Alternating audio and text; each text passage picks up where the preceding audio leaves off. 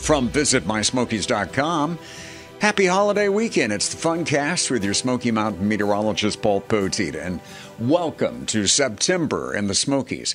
You know, in the weather racket, we meteorologists refer to this now as fall. We divide the seasons by month. So September 1st is the beginning of fall. Now, my 7-day forecast you're going to see in a moment doesn't look like fall, doesn't feel like it out there. The leaves are still green, but in just a few weeks, it's going to look like this.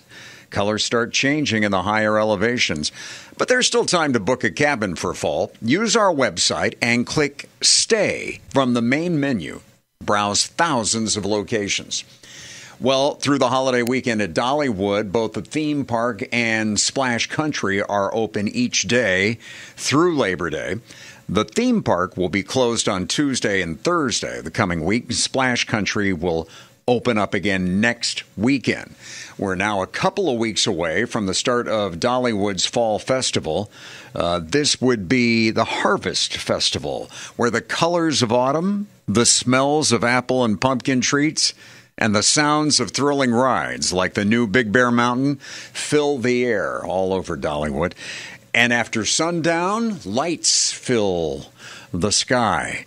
Great Pumpkin Luminites illuminates the evening sky with a glow of over 12,000 pumpkins.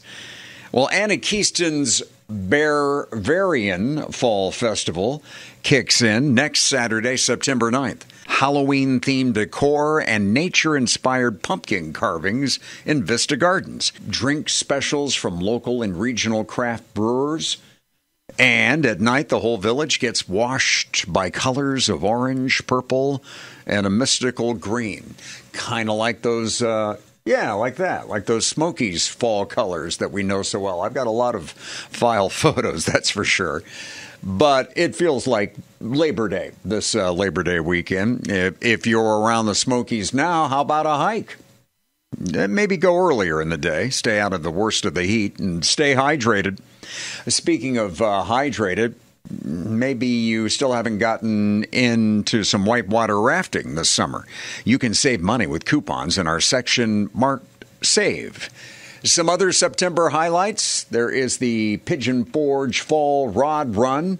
That's happening at the LeConte Center September 14th through the 16th. A huge swap meet competition for cash prizes. And admission only $15 a day. Children 12 and under are free, and so is the event parking. Well, here's the 7-day forecast. No weather-related problems for Labor Day weekend. You don't have to worry about any storms. This is going to get hot, though, by Labor Day Monday, back up around 90, and I think it's going to be about 90 every day.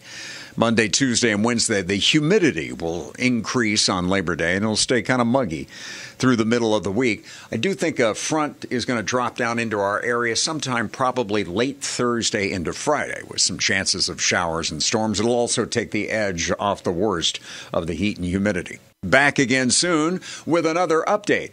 And a happy Labor Day weekend from all of us at visitmysmokies.com.